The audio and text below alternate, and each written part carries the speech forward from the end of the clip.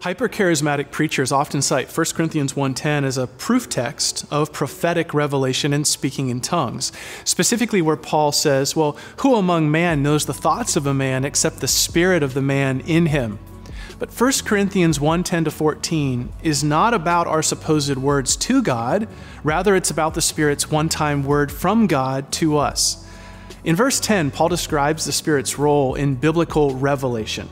Paul actually says, who among men knows the thoughts of a man except the spirit of the man which is in him? Even so, the thoughts of God no one knows except the Spirit of God. Right there, Paul's just given a simple little illustration. He kind of jokes. He says, you don't know what I'm thinking, and I don't know what you're thinking. His whole point being that nobody really knows the inside of anybody else.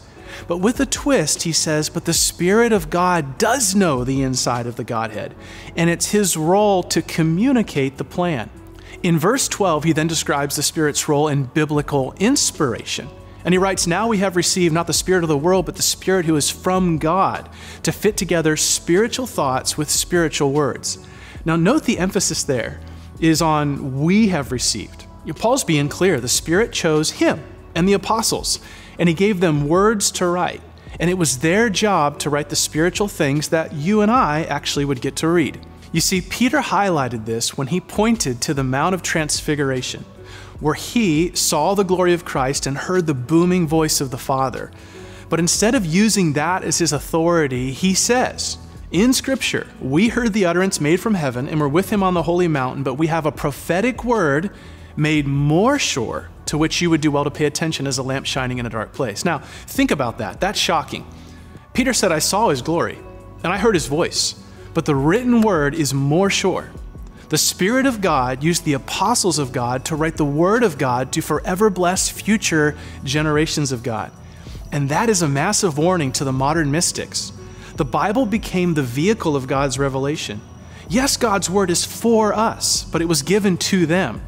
And so often we hear charismatics cry, don't put God in a box, don't put God in the box, when the simple reality is God put us in a box.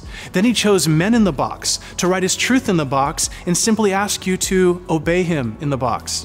Lastly, in verse 14, he highlights the Spirit's role in illumination. Verse 14 says, a natural man doesn't accept the things of the Spirit of God, for they are foolishness to him. But he who is spiritual appraises all things. Can you recall when the Bible was gibberish to you? And then suddenly there was that moment when it became clear? That's what he's referring to there. The moment the Bible came to life because of the Spirit's work in your heart. The old preachers used to call that the resident truth teacher, because the Spirit enters the heart and he gives the mind of Christ, and all truth that you couldn't understand, suddenly, boom, there it is. You could picture it like Wi-Fi. This idea that the truth is out there, but you can't really access it without a password. In some ways, the Holy Spirit really is the password of the Godhead, the agent of revelation and illumination. And that explains so much about our life. Why some people will think a preacher is droning on, but their wife will lean in and want to obey the word. A husband will care less, or why you may get in a debate with unsaved friends and it feels so circular, or why your family mocks you at Thanksgiving when you talk about the Bible. To sum it all up, it's alarming how many modern mystics want a word, but they never read his word. We must remember that when we hold a Bible, we hold the faith once for all delivered to the saints. He put us in a box, those men in a box, he wrote in the box, so we'd obey in the box until death, when we finally leave the box and we see him face to face.